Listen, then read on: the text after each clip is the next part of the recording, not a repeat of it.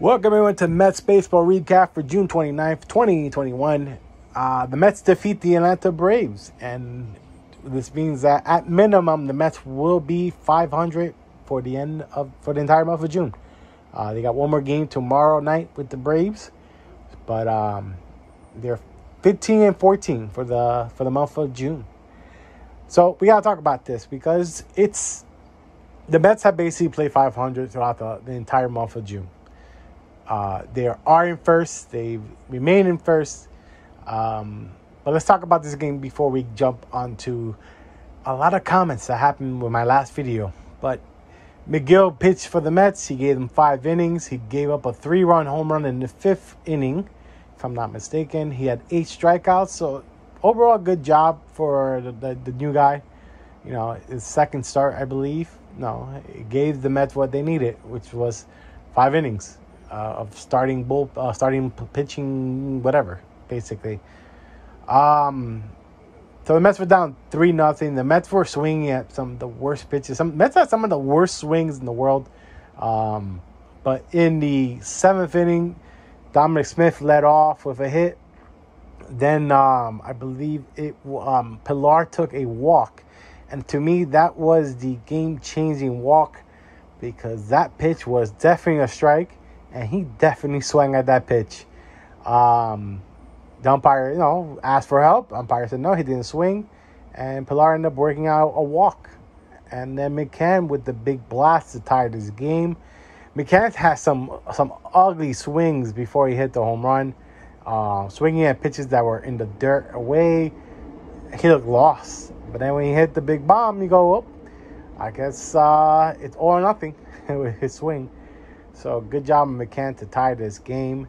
And then the Mets will end up, with no outs. I believe it was, I can't remember. I think it was not Pilar. It's the walk.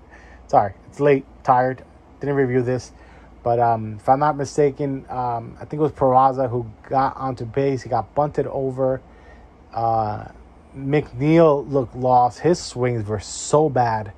But Lindor will come through and singles in the go-ahead run, the winning run in this case. And the bullpen locked it down. We had 4 innings of bullpen, that gave up nothing. I think they gave up 1 hit in the 8th.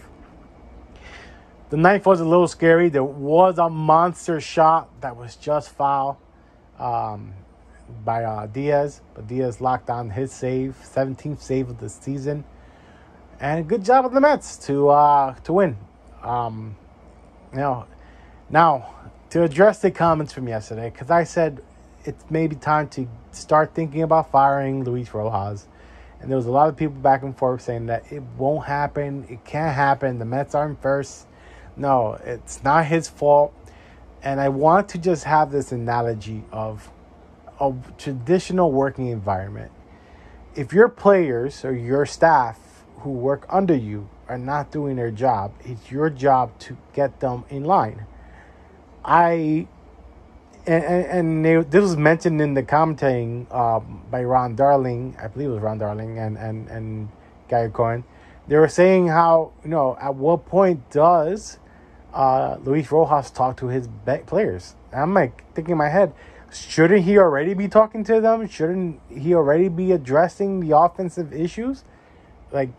This isn't a one-batter issue. This is an issue between the entire lineup that's just has a very bad approach at the plate. Those swings are ugly. A lot of the swings that they're doing are just ridiculously terrible swings. So to hear that, it makes me question, what is he actually doing? Is he not talking to his batters? Is he not communicating with the batting coach? Is he not doing his job as a manager? Again, looking at this at a not involved in the clubhouse or anything, he has to be the guy who makes everyone click, talks to people, get the clubhouse rolling, puts people in a better position, better mood, better mindset. But that's not happening. And I don't, and to hear that, hey, at what point does Luis Rojas actually start talking to his team or pulling players aside to talk to them. I mean, that should be already happening. So that's a strange comment to hear from the commentating team. So that being said, like I said, Mets winning is always a good thing. I'm happy to see the Mets win. But our offense is still bad. We definitely need to hit the ball. We didn't hit the starter at all. The starter, no, and he only got hit towards the end when McCann hit the 3-0 home run. He was definitely tired, and he left a fat one. But he did fool McCann early in that bat. And like I said, Pilar should have been struck out. And Mets got a huge break on that one. And that's that's a play that could change the momentum, because 1 out, McCann could hit into a double play. But instead, it was first and second with no outs, and big blast ties the game. Big difference. Guys, feel free to leave a comment. I definitely like to reply. I definitely like to have conversations with people. I'm open to hear everyone's side of how they feel. So feel free. And maybe if this video gets enough likes, maybe you'll see run a Discord or something. Do a live Mets chat with people. I think that'd be fun.